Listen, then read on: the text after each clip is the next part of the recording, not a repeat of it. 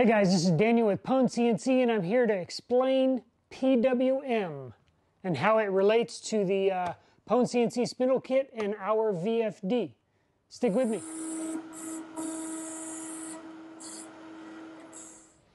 Alright, here we are with our VFD and our spindle kit, basically the entire kit here.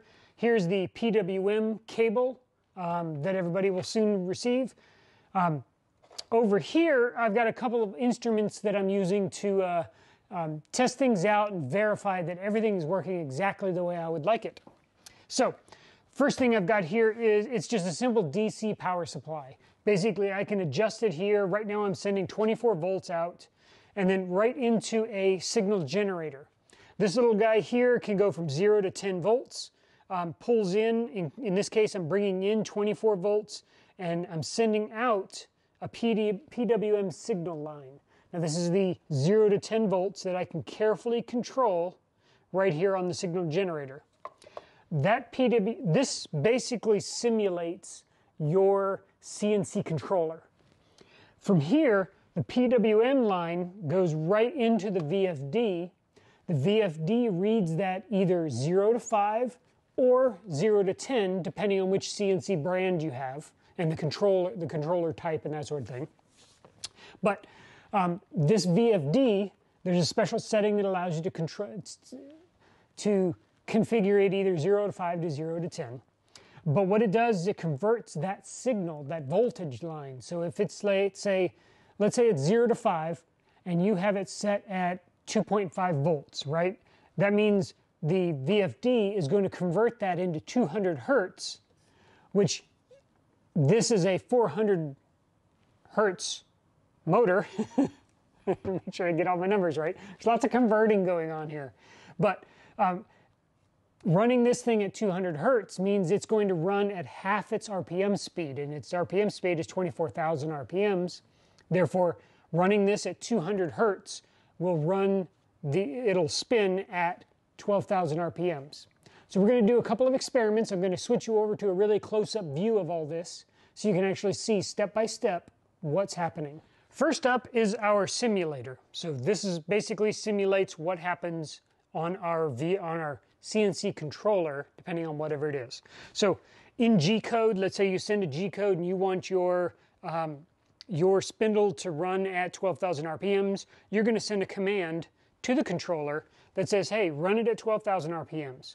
The controller will then do some calculations, and if you have a 0 to 5 volt controller, which would be Shapeko's,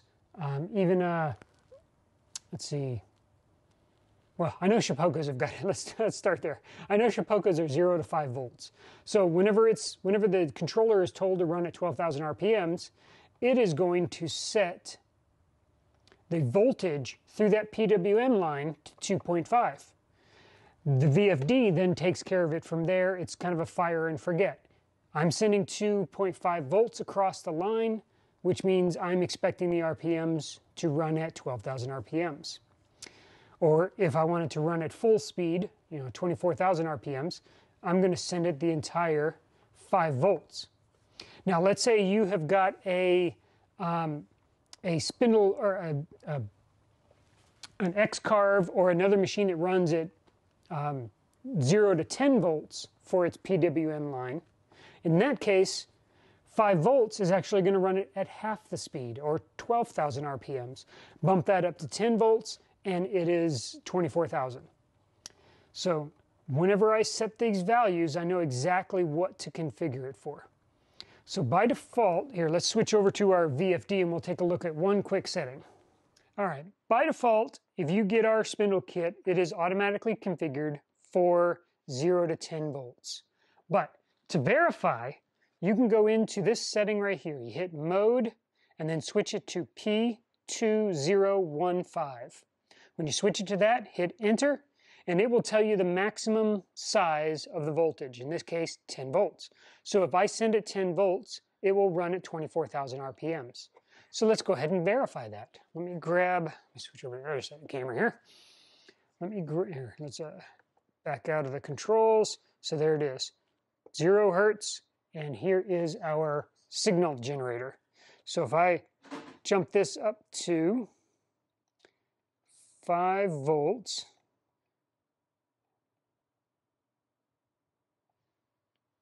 our VFD is going to send out roughly 200 hertz to the motor. Now we can go even further and verify that. Let me back out here. Let me show you something cool. So this is a simple tachometer, and what we're going to do is we're going to test it. So on my motor here, I've got one of my shiny collet nuts on there. And what I've done is I've taken some electrical tape and just wrapped it around, because that way there's only a small sliver, about a ½ inch of shiny material there, which is what the tachometer requires to catch the signal. It counts how many times that rotates. So I'm going to go ahead and hit run on the VFD. That puts the whole system into running state, and it is currently spinning up. Now it will, being that it's running at 5 volts, which is half, it's 0 to 10 is what it's configured for. So sending half that, or 5 volts, will run it at 12,000 RPMs, which is what it's doing. We can take our tachometer here, point it right at our machine, and there it is. There's a good setting. You can see that it's running at roughly 12,000 RPMs. I don't know if you can see that on the screen. Let me see if I can get this spinning around here. There it goes. So it's running roughly at 12,000 RPMs. And of course, changing this to, let's say, reduce it down to 2.5 volts, 5, should run it at 6,000 RPMs. And again, running our tester here, we can see that it is running at, let me get the right setting here, come on. There it is, roughly 6,000 RPMs, which is perfect. There is a give or take, so it won't be perfectly right at 6,000, because this is PWM, so it depends on the voltage. It's kind of a fire and forget. The controller is firing off 2.5 volts, and it expects the VFD to handle that conversion to the proper setting. So let's go ahead and hit stop. This is kind of an emergency, kind of a stop the motor no matter what, regardless of whatever the controller is saying. So just know that whenever you want to run it, you actually have to hit run. So let's do a quick another quick test in here. This is actually a good place to leave the camera. Let me reduce the motor down. Let's go ahead and go back down to 0. Now, let's say you have a 0 to 5 volt. Let's say it's a Poco or something like that. You're going to hit mode, go to P2015. I'm sorry, 15. Go over to and switch that to 5 volts, so 05.00, and hit enter. The VFD will now accept 5 volts as the maximum speed.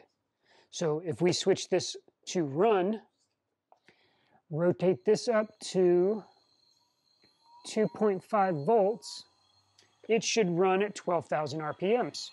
So we'll give that a second to spin up the space, take our tachometer to verify, and yep, yes indeed, it is 12,000 RPMs.